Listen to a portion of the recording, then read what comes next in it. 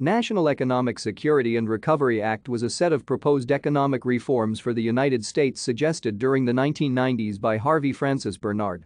Barnard claimed that the proposals, which included replacing the income tax with a national sales tax, abolishing compound interest on secured loans, and returning to a bimetallic currency, would result in 0% inflation and a more stable economy.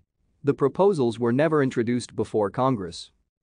Nesara has since become better known as the subject of a cult-like conspiracy theory promoted by Shiny Candace Goodwin, doing business as Dove of Oneness, who claimed that the act was actually passed with additional provisions as the National Economic Security and Reformation Act and then suppressed by the George W. Bush administration and the Supreme Court.